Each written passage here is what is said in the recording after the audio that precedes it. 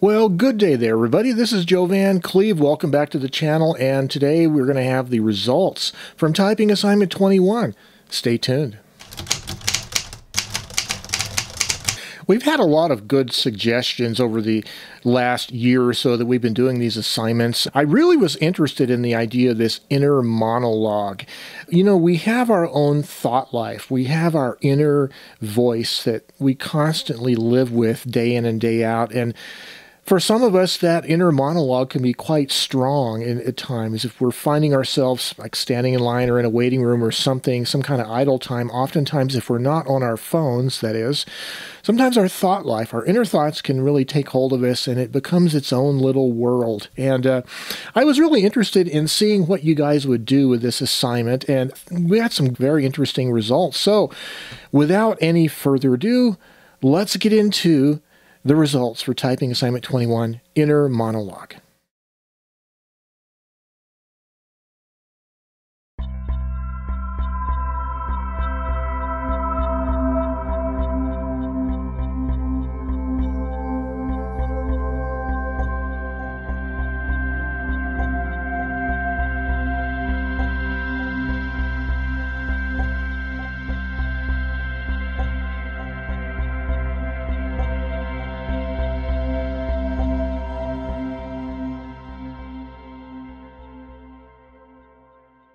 George Bernstein is a new participant to this series, and he typed his on a 1936 Royal Portable O, and his piece is called Waiting in Line. This is the inner monologue at the market, and I can really relate to this because one of our other participants in this episode is my wife, and she is also doing a piece on the supermarket, the grocery store, waiting in line. So this is so funny. There is so much similarity between hers and George's here, but I can definitely relate to, in particular, what he talks about here with the checker, the slow checker that they put in the express lane, as he says, ha.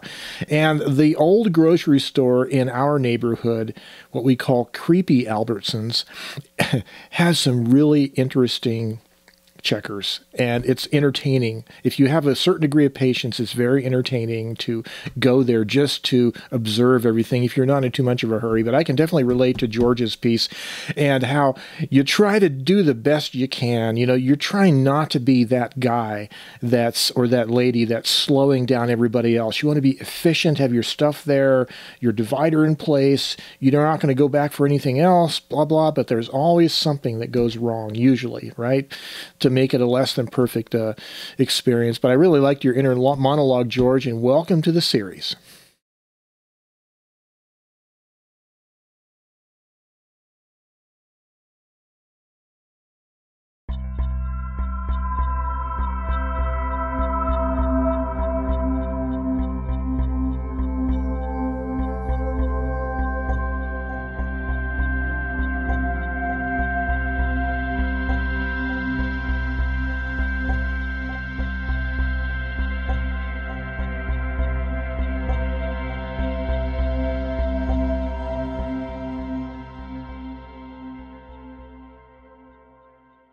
David Cornelius' piece was written on a 1949 Rheinmetall KST typewriter, and this is very original, David. I really enjoy this, and he's talking about the purpose for humans waiting in line, and a little tongue-in-cheek here, but perhaps, you know, we've been waiting in lines for the entire history of the species.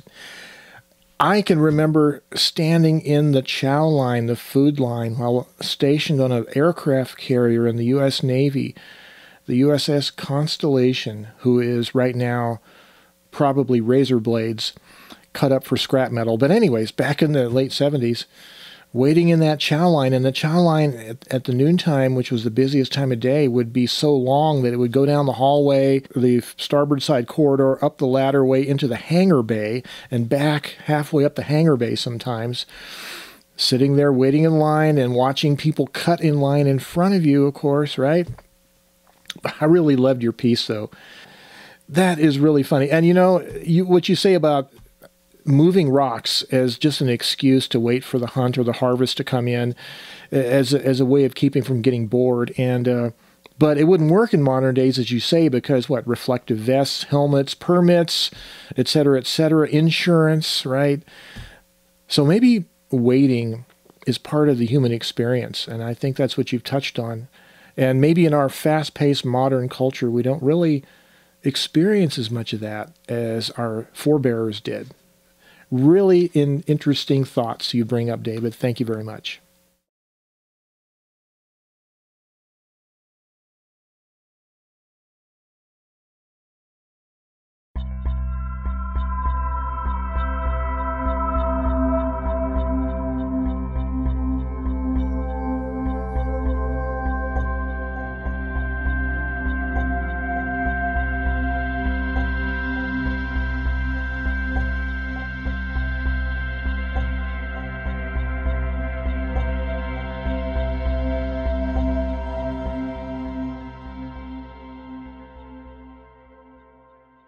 Diane Cox wrote her piece, The Unexpected Tour Guide on a Hermes 3000, and it is about at the art museum, the art exhibit, and it's really funny because I can certainly relate, having seen recently in Albuquerque in the last year or so, we've had a Jackson Pollock painting come through the museum.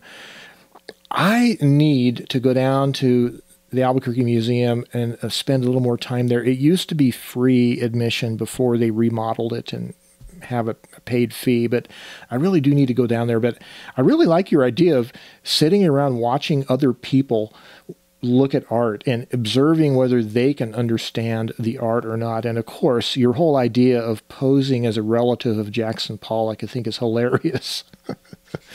I'm going to have to think about that. That's very good. Yeah, Jackson Pollock is one of those painters that I've actually been rather interested in, and I've seen some of the documentaries that I think there's one that shows some old color film footage, like Super 8 footage or something, of him throwing paint around in his barn that you mentioned, his barn studio. But a very interesting piece you write there, and a lot of interesting ideas it brings up. Thank you very much.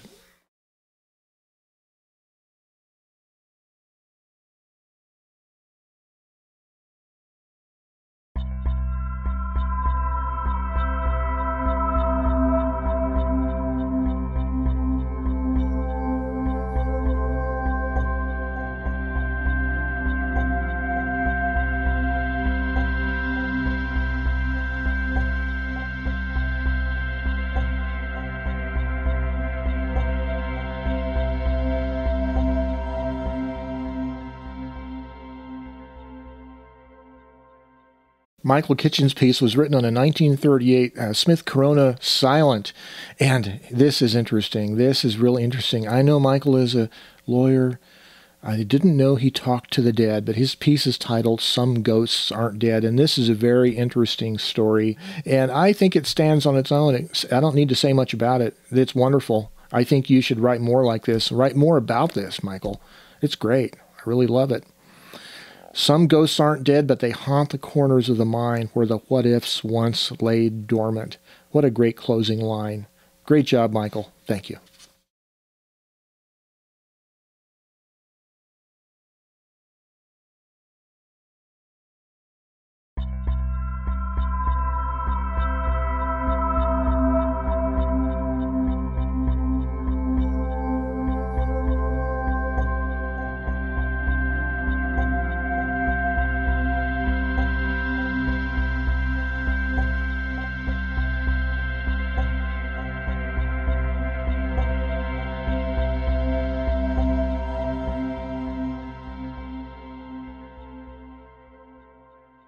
And Diane Mayer's piece was written on a 1959 Olympia SG-1, and I love this piece because of it's so ordinary, the kind of a mental dialogue or monologue that you would have in any part of the day. Well, first of all, she starts with her fountain pen, of course, and I know very much what it's like to get the blue-black ink on your fingers, but she's talking about the ribbon selector on her Olympia typewriter, and how it works, and the ball bearings she bought for her older Smith Premier typewriter, and then the cat, Hogan, comes over to her, and I've seen a lot of cat photos posted on the Facebook Antique Typewriters page, and it really is interesting. There's something cats have about typewriters. Maybe it's because when you're on the typewriter using it, the cat knows you're paying more attention to the typewriter than to the cat. And so the cat has to go over and get in your way so you could pay attention to the cat. That's probably what it is. But this is really funny. A great inner dialogue that is so real and so genuine. Thank you very much, Diane.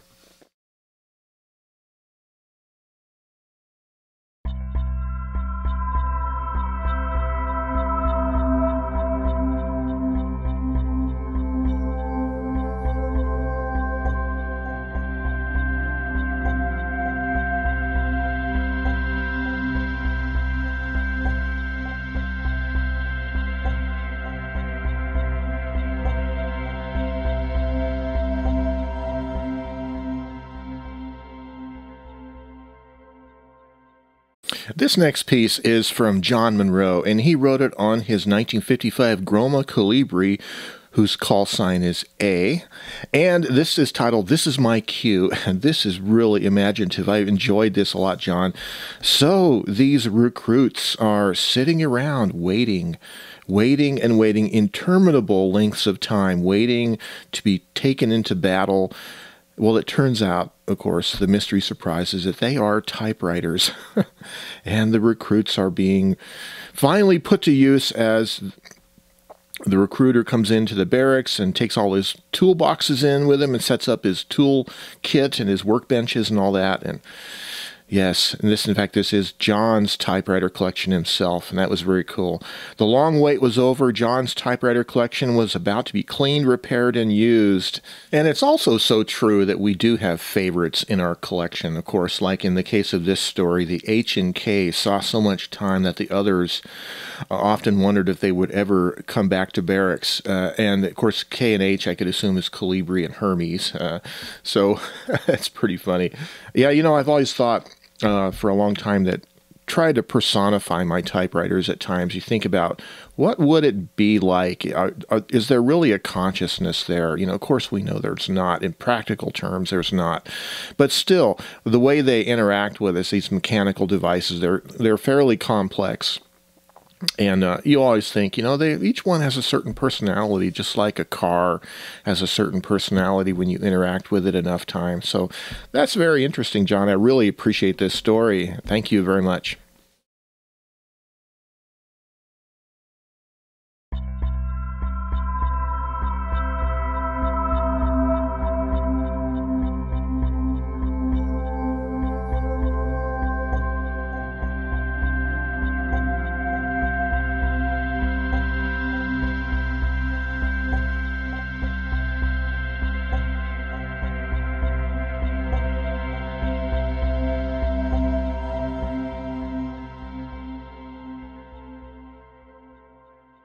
Andrew Nichols' piece was very original, called The Last Cue, or The Last Cue, ? And of course it is waiting in line to get to the pearly gates to find out one's final domain. And I love the whole train of thought that your character has in this piece, Andrew. It's really funny. Yeah. Are you going to need your ID? What about the poor devil? Is everybody goes to heaven, the devil's all alone down there? And do they invite him for tea once in a while? Very funny, very cute, and very original. Great job.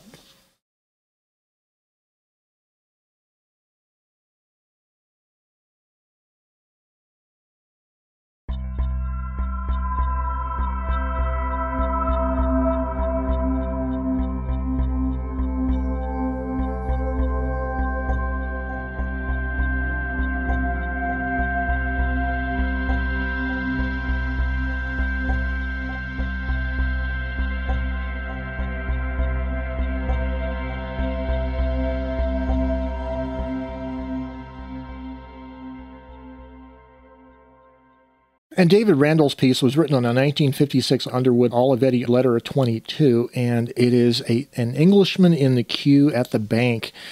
This is so great, so realistic. You know, you think you're going to get the right line, you check everybody out, which one is the quicker one, and and there's always slow people in front of you, the storytellers, right, and all that, and you think you picked the right line, and right at the last, there's the lady in front of you with a bag of change. Oh, that's so funny, and lines are so much like that, and great job, David. I enjoyed this. Thank you.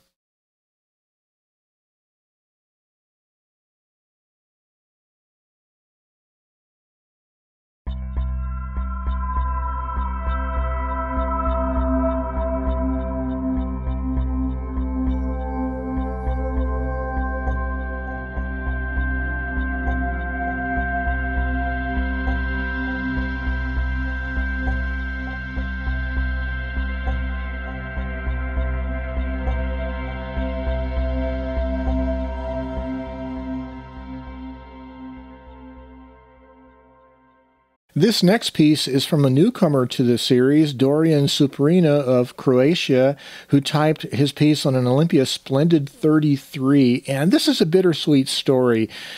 Standing in line at the train station, waiting for the train, leaving the woman that left him, that jilted him. But oh, there's a turn of events. She shows up again. He has a change of heart, and then she leaves him again. He's learned his lesson, and now he's waiting for another train. And the love of his life, his dear Clara, is gone once again. The broken heart, yes. How we can all relate, perhaps, to that story. I love this. It was a really great job, and you did great on it. Dorian, thank you very much for being a participant to the series. Welcome.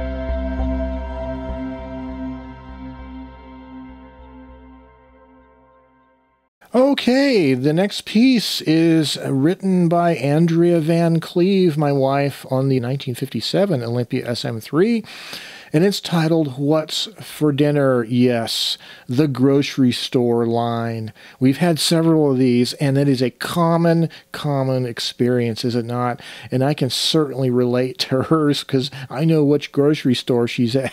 She's doing this at, and I know some of the cashiers as well, but hers is really funny. And of course, the whole thing is at the very end of it, wondering, did I use all the eggs this morning? Yes. Oh no. And I need bread also. And that's always the problem. You forget something after you've gone through that line. Well, thank you very much, Andrea. I appreciate it. This was a fun assignment. I think any opportunity we have to take something from our inner mind, our inner voice, and put it on paper, express it through the means of the typewriter onto paper is a really interesting challenge, a creative challenge, and you guys did really well. I really appreciate your participation also in this series. Going forward, I suspect I might be doing this slightly less often. We've been doing it approximately once per month. And I'm contemplating moving the series to maybe once every other month or perhaps once a quarter. I'm not really sure which one I'm going to decide on, but please leave your feedback, leave some comments down below how you feel about that. And also, if you have any recommendations, any ideas for future typing assignments, please leave those also. Now, I have a resource, though, for some other typing assignment ideas, which was this book called Creative Writer's Notebook, 20 Great Writers and 70 Writing Exercises. And the interior monologue idea was the first assignment in this book, but I may not necessarily be doing future assignments from the book, or I should say I may not be doing all of the assignments from the book because, well, for instance, assignment number 2 is Finnegan's Wake. And I'm not sure if we're going to be doing that because not everybody's read Finnegan's Wake, obviously.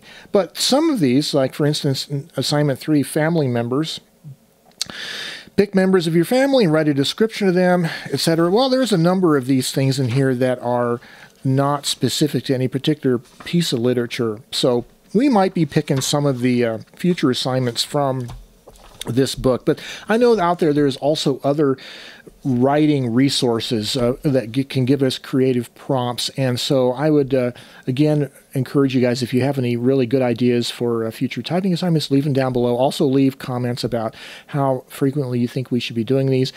You know, some of us are still in the process of finishing our short story for the Cold Hard Type book project that Richard Polt has commissioned. And myself, I've been busy today making finishing touches on my final draft before I actually put it in the final typewritten version on paper.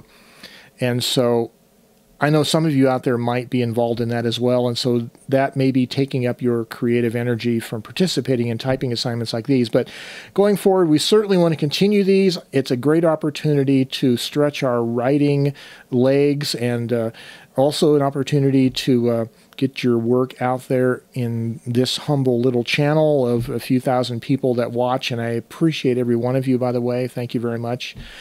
A little technical background note here.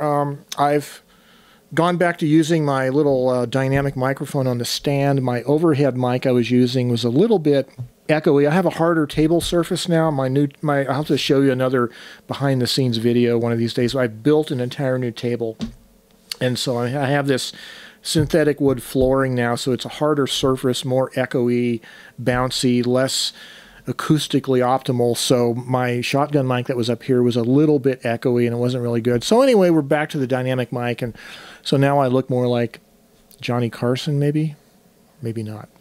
Well, anyways, this is Joe Van Cleve, and thank you very much for your participation in the typing assignment series. And until next time, of course, as always, stay creative and have yourselves a great day. Bye-bye.